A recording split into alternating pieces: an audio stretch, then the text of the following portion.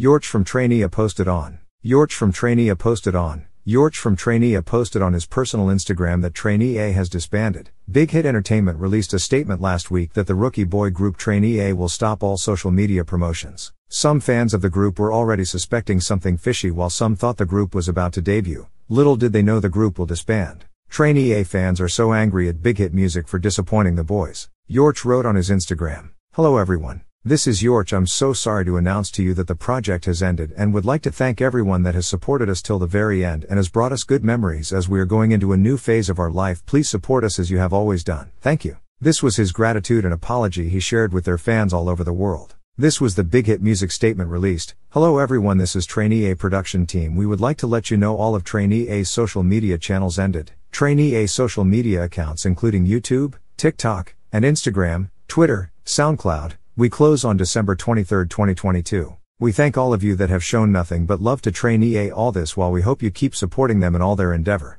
I guess Leo saw this coming. That was why he left the group early. It's sad the group disbanded. I feel sorry for them. Imagine training so hard for so long being disbanded. I hope the boys are okay." These were what some netizens thought about the whole situation.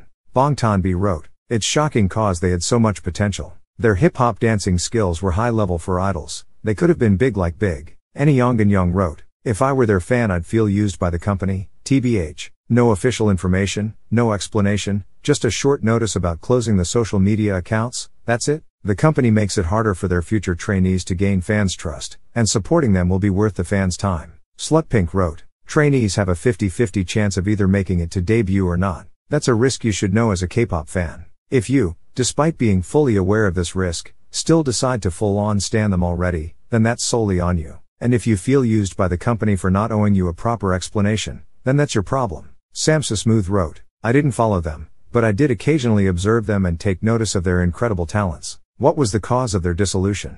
They appeared to have gotten ahead of themselves and were extremely haughty, and I noted numerous controversies. Perhaps because of previous issues with glam and overly pompous artists, they are more likely to be modest artists now. Pride is a descriptor, not a description of a merely curious person."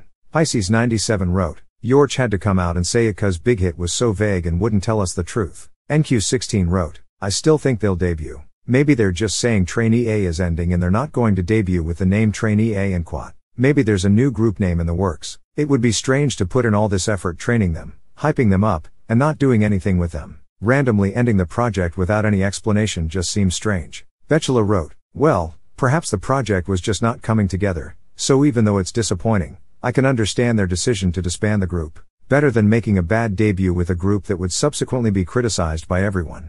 But they really ought to have explained this to fans much more clearly." Everyday Giayu wrote, "That's very depressing. This serves as a reminder that the music business is purely commercial, and that a firm ultimately has the power to make or break prospective project groups, regardless of the length of training the participants have already received. I'm hoping that these lads can keep pursuing their goals in different fields." Archa502 wrote, "I don't understand why businesses nowadays would advertise a bunch of trainees so long before their official debut. I comprehend that they want to gauge the audience's response and the trainees' tolerance for criticism.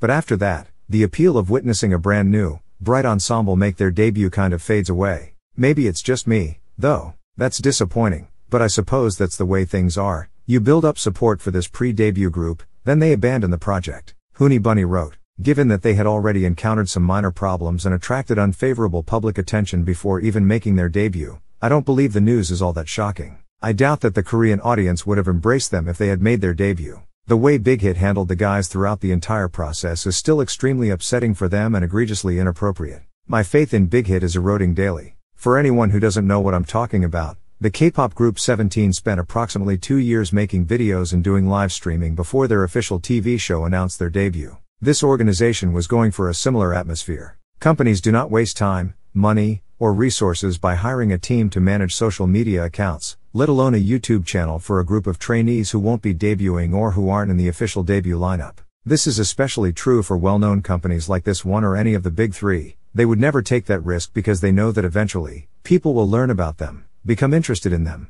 and become fans before the official debut. It's not unheard of for companies to want to have groups that, again, aren't technically official, but the company knows that they're going to debut the group of people together to garner fans and fame. If they wanted to be particularly nice, they could have sat there and asked the fans to support them as they traveled in other directions. Companies do stuff like that all the time. Thanks for watching.